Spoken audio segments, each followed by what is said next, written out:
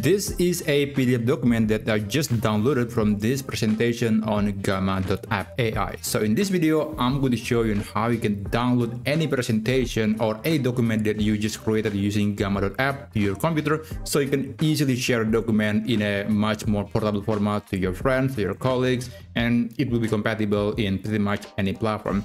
So first, let's navigate to Gamma.app and then log into your account. After that, you can select the document that you want to download. For this demonstration, I'll try to download this document, and it's really simple because this feature is available for all users, including free and pro users. And after that, after the document has been opened on the browser, you can click on this share button, and basically you can go to export and you can choose what are the slides, or whether you want to select all the slides on the document to be downloaded or just select a few from the entire document. In this case, I'll try to download all the slides, and after that, just click this button that says export to PDF.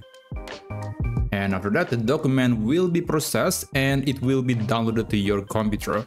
So it's going to take usually just 20 seconds or even less, and it will start downloading the file to your computer.